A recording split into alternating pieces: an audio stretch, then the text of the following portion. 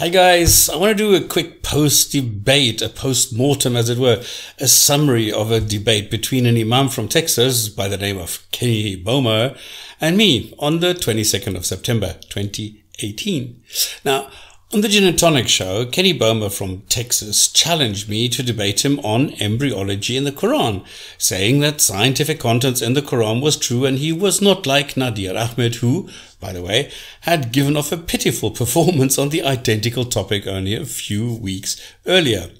Now, in summary, I'm going to ignore Kenny now, okay, because I just can't be bothered to handle his intellectual dishonesty, the willful ignorance, his pitiful hypocrisy, the constant deceit, the lies, and above all, his inability to process anything and to progress, to just update by researching. He can't. All he does is follow. He never thinks for himself and he never analyzes or concludes something. He only repeats. And I'm done with that. If he really is of the opinion and has the belief that there is anything verifiably correct in the Quran, he knows where to go to provide the evidence. Okay, so let me explain why I have come to this decision. Now, after Kenny had challenged me and I accepted the challenge, he ran away. He then came back and reiterated his challenge and suggested a time and date. Who did not show up after I've set everything up and was waiting for him was Kenny Bomer. So I simply shrugged it off and forgot about it. And several weeks later, he again contacted me to challenge me on this debate. I simply told him to set it up regardless of what, and I would be there because I really couldn't be bothered anymore. So he tried to continue to insult and belittle me, but I just ignored his childish rants because it's childish. And I understand the desperation. It's all Kenny has. All he can do is call me anonymous. I don't know what anonymous actually means. And label me with weird titles like self-sufficient, whatever that may mean. And an Islamophobe, whatever that may mean. I mean, given his lack of factual arguments, it's all he has. You know, it's like a little girl pulling someone's hair because she's got nothing else to do with it. He finally got back to me and suggested a date and time again. And in the course of setting this up, I noticed that he had changed the title from Embryology versus Quran to Human Development in the Quran. And thinking nothing of it, I just accepted everything, only to find that Kenny Bomer once again dropped out. Okay, but this time he had a constructive suggestion, and that was to move the debate by 1 week. I simply accepted and left it. Now, the format I was given was 20 minutes each as opening, 10 minutes each for rebuttal, 6 questions each, with the answer being limited to 3 minutes and 10 minutes each for closing statements. Now, I would have liked more rebuttal time, since opening a can of worms is quicker than collecting them all and returning them to the can, and then limiting it to 6 questions was also too little in my eyes. But hey, I simply accepted it to not put yet another obstacle in the path of this. Now, something weird happened. Kenny found a fellow Muslim who was prepared to act as moderator.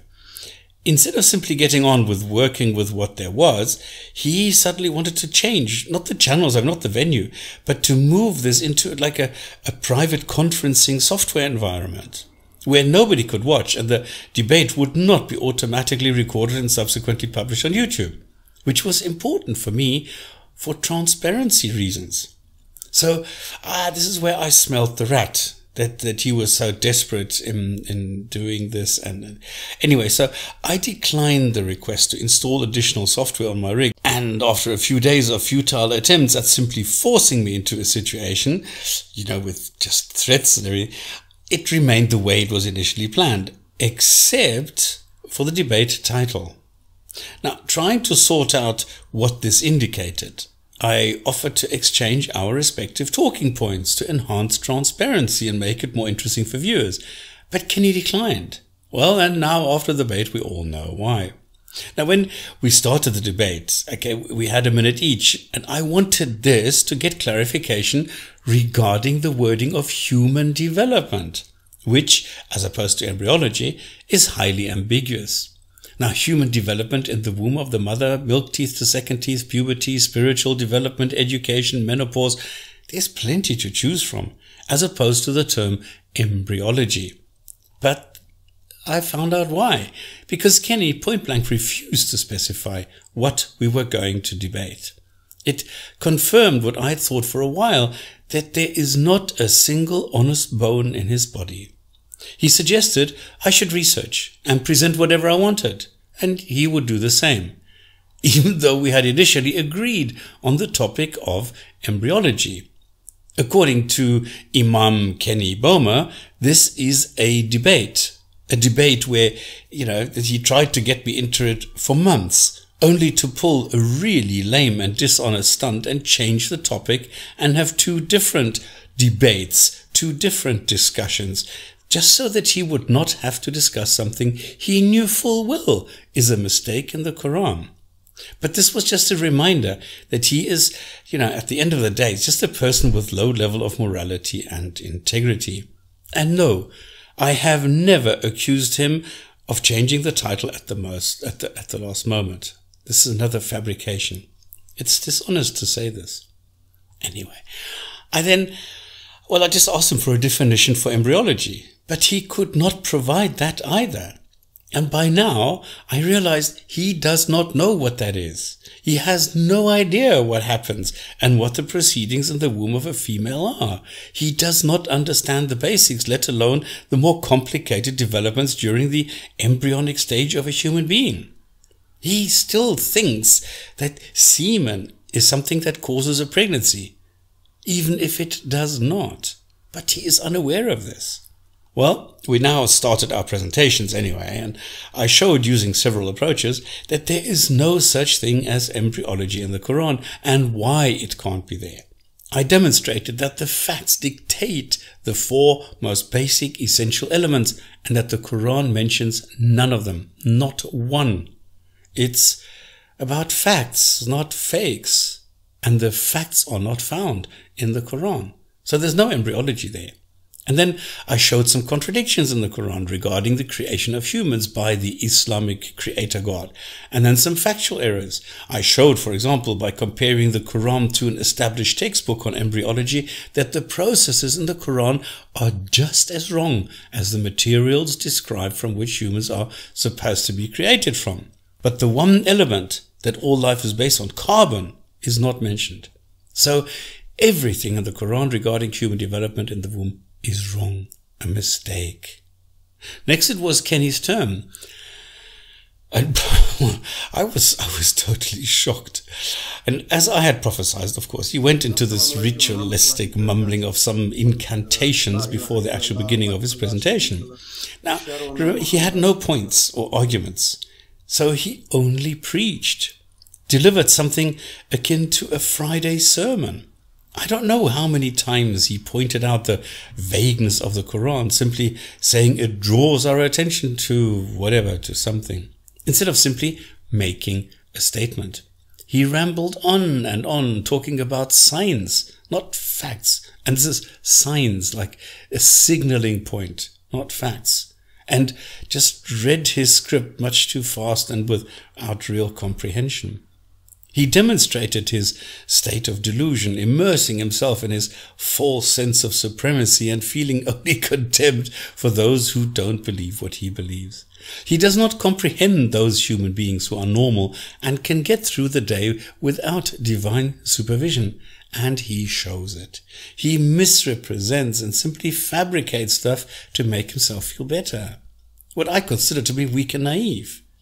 What was quite comical is when he recited the Quran, and this is during his opening statement during a debate. Okay? And there he hit on some sentences I have ridiculed in my series on illogical ideas in the Quran. But our Kenny does not see the flaws, or maybe just does not want to see them. And only towards the end of his rant, his monologue, he went and picked up the long refuted pamphlet Ira and Hamza Tsotzes that they had published almost a decade ago, where the contents was completely destroyed by non-Muslims. So they had to retract it. Why would Kenny let intellectual honesty stand in the way of a perfectly good lie? What he perceives as a valid argument. probably banking on most people having forgotten the entire proceedings at the time.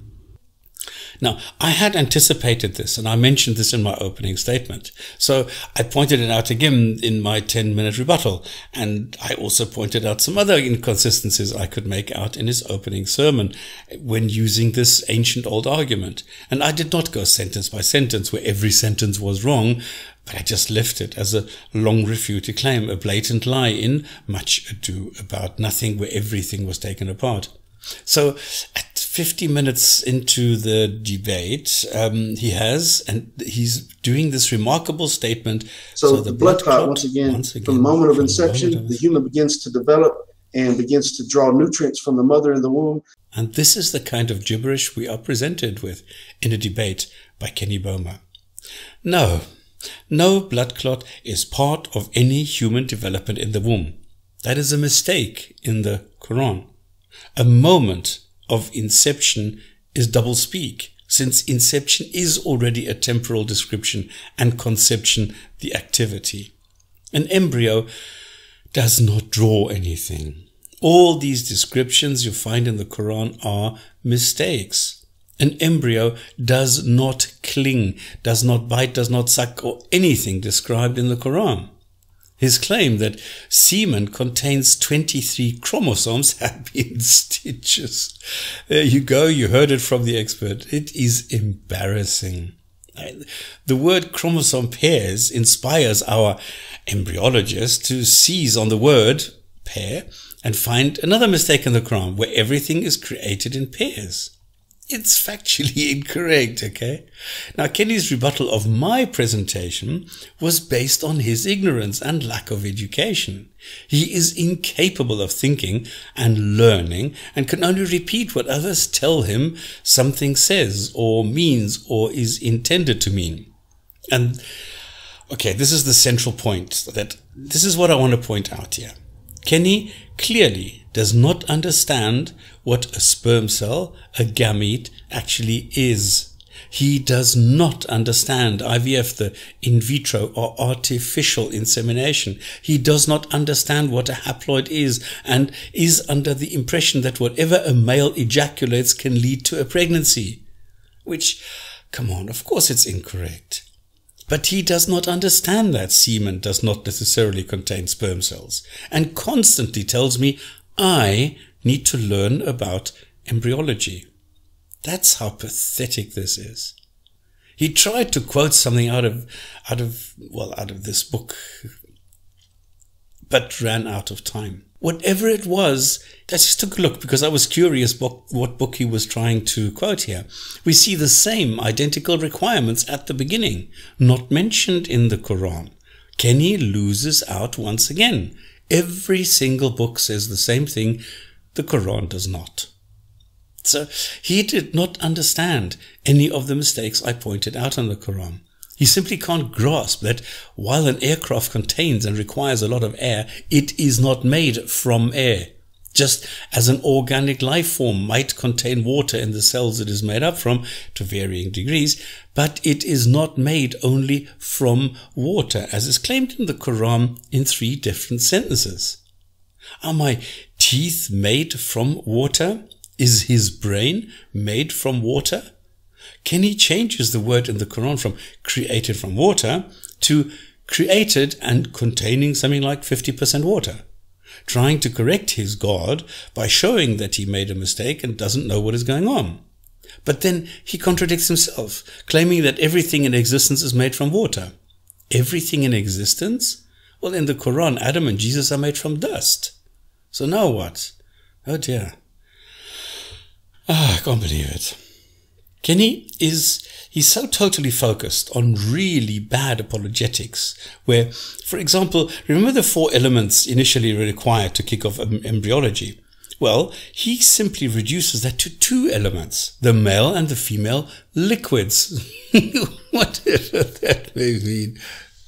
He completely loses the plot when he claims that everything, like water, is created out of 2 elements and in pairs, and then he manages to top that simply copying the long-refuted nonsense from Hamzat sources, claiming that nutfa means a single entity out of a bigger group.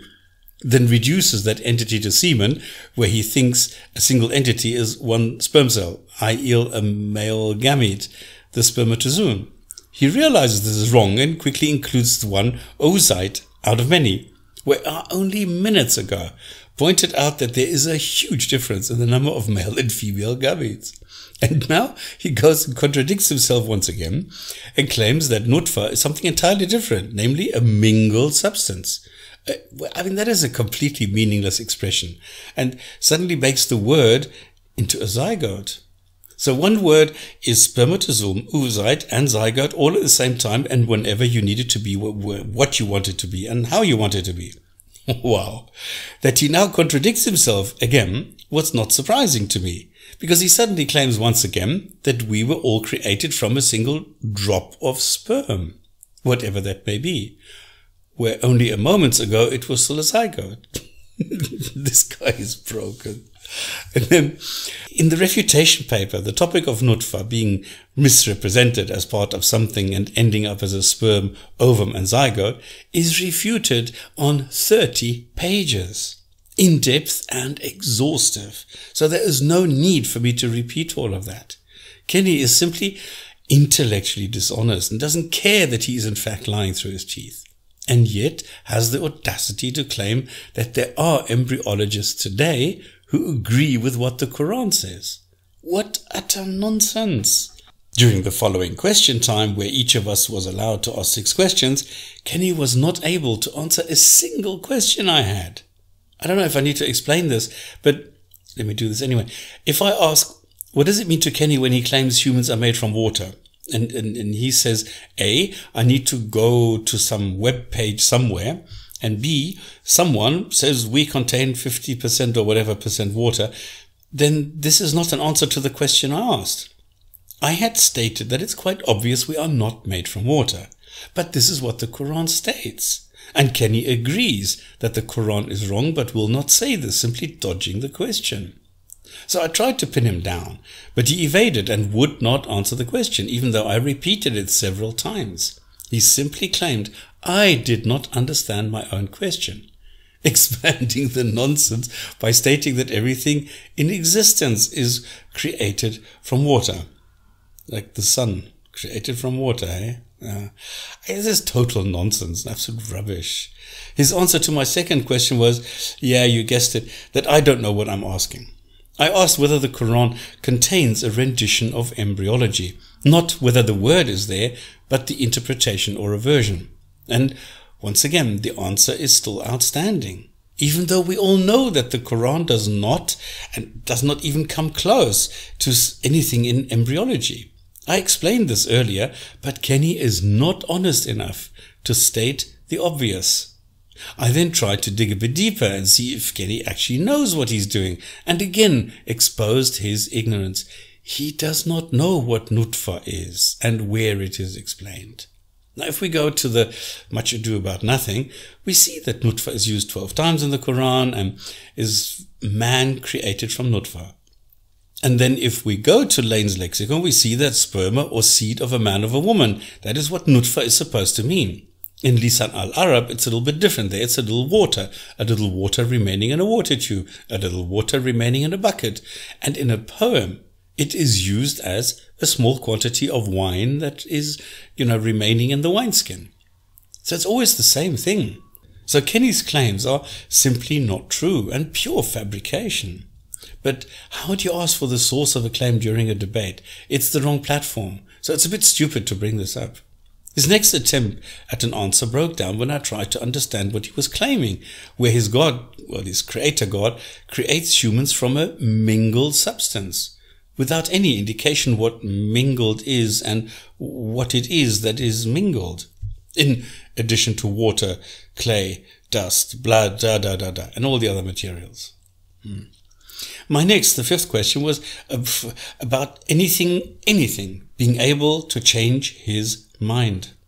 And his answer was to address me.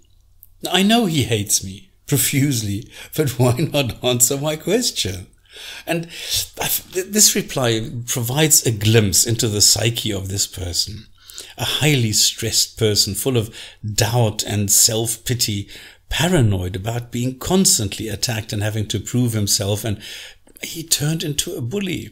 He's found a hold in magical incantations and a submission to a being he can't bully, and is unquestionably superior, something he will not admit about any other human being.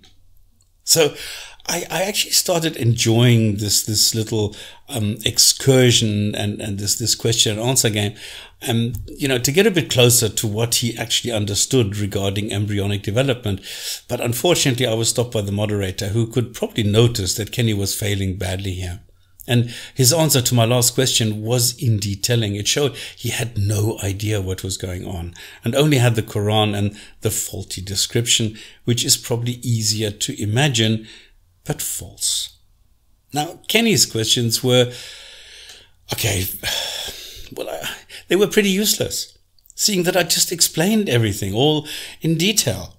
What shocked me was his level of dishonesty, where I had just said, no, it was wrong, and he stated that I had just said it was correct. That is truly amazing. We are created based on carbon, and we contain cells which contain in turn some water. This is not what the Quran says. The Quran says we are created from water, and that is wrong. Okay, so apparently my opponent does agree that, based on what this position states, that we are indeed created from water. Unbelievable.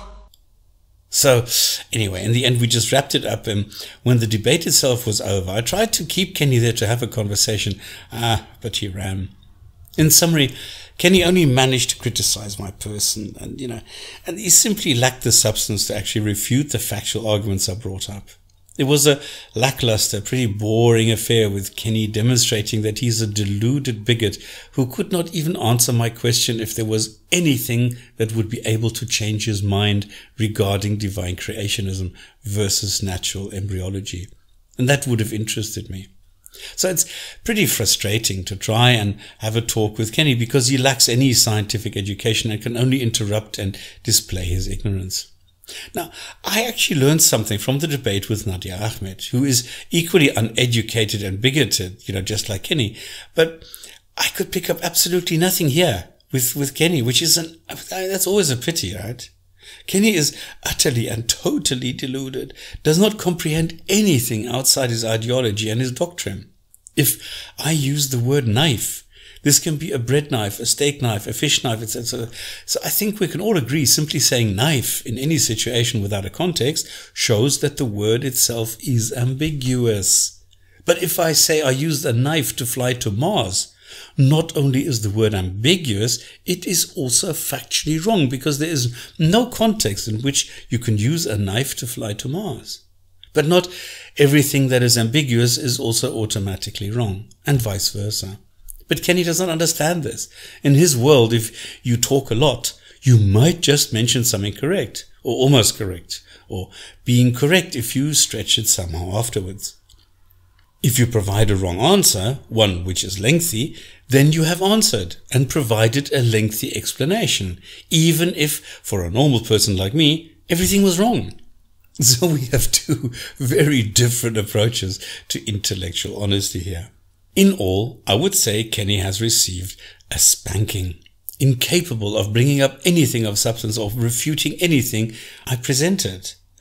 But, just like after he received a spanking at the hands of Christian Prince, I think it was, I suspect his existence in a bubble will protect him from this insight and from this realization. So there you go. Thanks. Talk to you next time. Bye for now.